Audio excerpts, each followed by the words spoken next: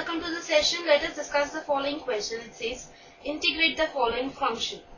The given function is root sine 2x into cos 2x. Let us now proceed on with the solution. Let I be the integral under root sine 2x into cos 2x dx. Now here we see that the derivative of sine 2x is 2 cos 2x. So put t equal to sine 2x.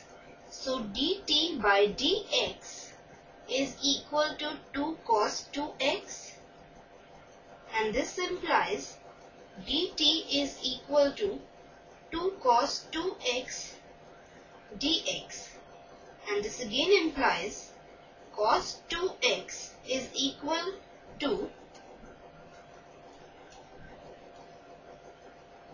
cos 2x into dx is equal to dt by 2.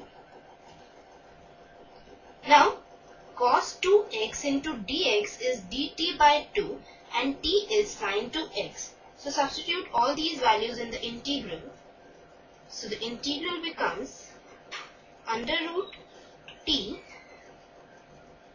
to dt by 2, which is again equal to 1 by 2 integral t to the power 1 by 2 dt, and its integral is equal to 1 by 2 t to the power 1 by 2 plus 1 upon 1 by 2 plus 1 plus c, as we know that the integral of x to the power n dx is equal to x to the power n plus 1 upon n plus 1 plus c. So here n is 1 by 2, which is again equal to 1 by 2 t to the power 3 by 2 upon 3 by 2 plus c,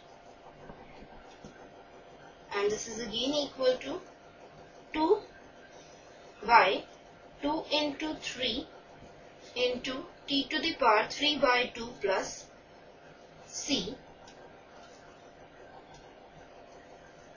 2 gets cancelled with 2, and this is 1 by 3. T is sine 2x, so substitute it. It is sine 2x to the power 3 by 2 plus c.